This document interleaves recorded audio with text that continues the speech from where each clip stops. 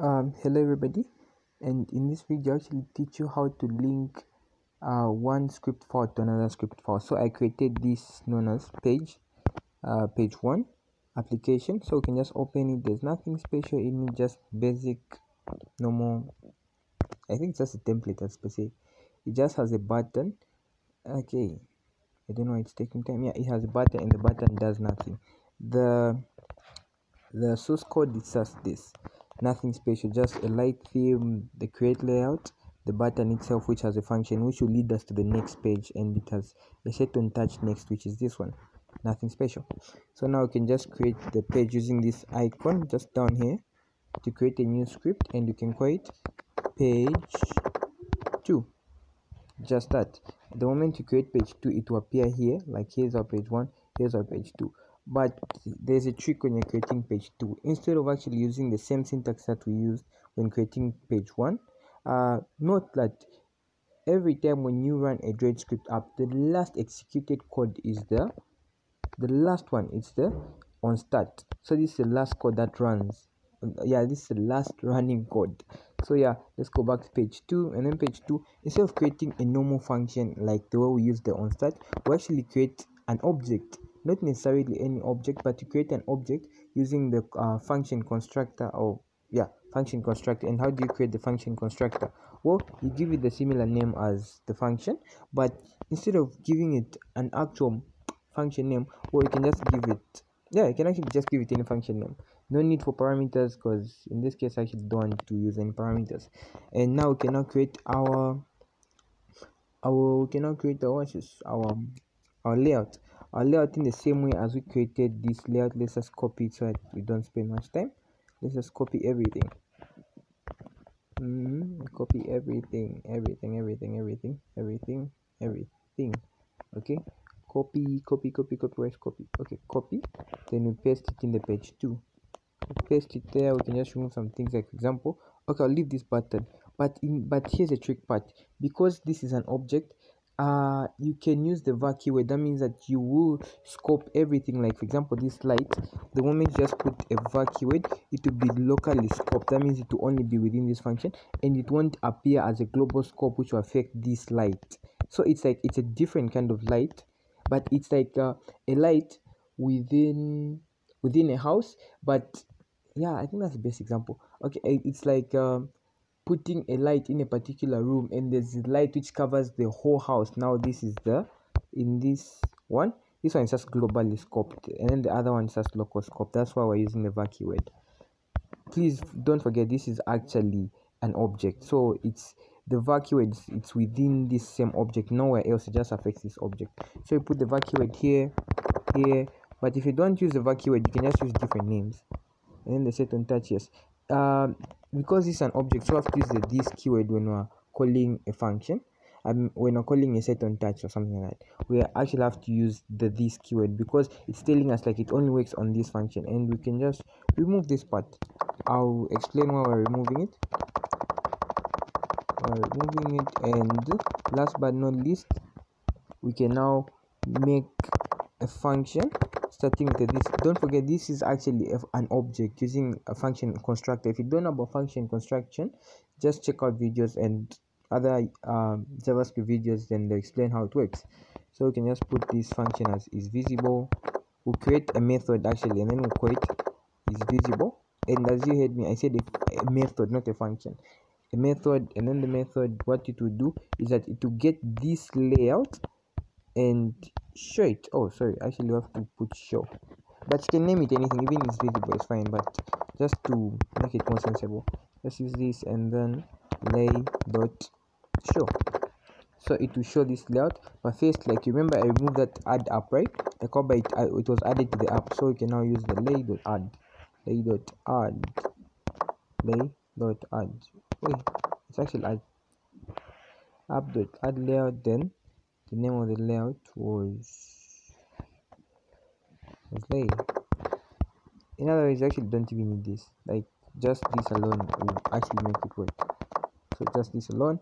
And then now what you can do on the first page is that you can use this other method provided by Droidscript. It's known as load script. which will load the page, our page, what page number was it? So it's page 2, which will load our page 2, page2.js.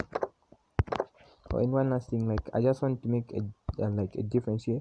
Like for this one, I want to give it a background. For this leg, set back color to FFBF00. Something, I hope it's nice color. Alright, and yeah, we've loaded the script. After we load it, now we can, because it's a construct function, that means we can make an instance of it. So how do you make an instance? Well, seriously guys, okay, this involves Java. One line, make instance, make inst. Okay, now making an inst, you give it any name, but for me, because I want it to have this name, page2, so we'll call that function using the new keyword. What was this name? Okay, it was also called page. It was actually called page. Let's just give it a different, this one, it's called page. We call the page. Then the moment you call the page, that means that every function that belongs to the page actually works in here. So yeah, that's how it is. Hope it's still page. Yeah, it's page. Okay, so if you're lost, please do text me inbox. I'll send you the source code so that you can know what I'm actually doing. And in the now on next, right, this one, now we hide this layout, this current layout, the global layout, which actually is all over the app. We now hide it. We use the set.gone, and then remember, like we've already made an instance. That means that everything that is in here is actually now open to the first page, all because of the load script, that means every functionality is now open to this script page, or page 1 as we say.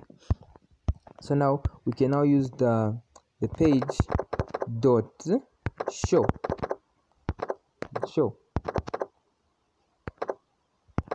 and the page dot show, it's actually this function here, like the this dot show, this meaning the page name, like the instant as per se, or yeah, the actual object or the instance of that object.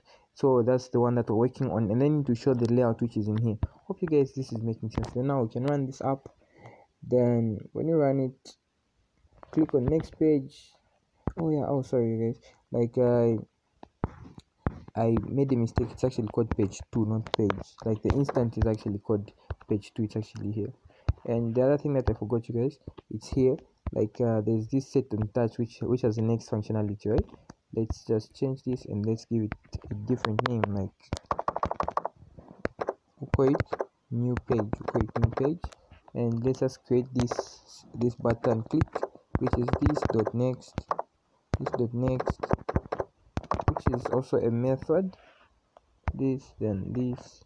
All right, then we just show a pop-up like, hey, I'm second page, show pop-up, hello, I am the second page, hello. Okay, hello Droidscripters. Okay, that's that. So now we can just run this up. Okay, let me just, before I run this up, let me just show you some things. Like, yes, we load the page script, which is this one. We loaded it, then we made an instance of it, and then we work on the instance, which is actually the actual thing in this application. And as you can see, this one doesn't have a var keyword. Reason being is because I want it to be global. That means it can also be like anywhere. It actually has a global scope. But you guys, scope is actually important when you're working with Droidscript, like JavaScript scope. It's very important because that's the only way you can understand why here there's this name and this name is not actually affecting this name, the new with a var keyword. Sorry, this var keyword. So we can just run the app. Okay, when you run the app, we click on next page. It actually goes to the next page, and then the next page actually tells us, oh, hello, Droidscript. As you can see, they're actually two different pages. Because here, like, to prove like this is a different page, page 2 is actually a different page. What you can do is that instead of using a button, we'll use something different. Instead of using a button, let's use maybe text. We'll actually create a text. Yeah, let's use a text so that you see that this is actually a different page. A text. Then the moment you run this, it's now a text, nothing else. It's a text which just shows this, just a text, which you can also, okay, let's, yeah, it's just a text. Like, okay, let's make it something so that you guys can actually believe that this thing is actually working. Let's turn it into an edit text. Yeah, edit, create, I think it's text edit or something like create text edit. Yeah, let's make it into a text edit so that you guys can actually know. And here's our text edit. See, so it actually works, you guys. It actually works. So that's how you link it to the next page. Thank you very much.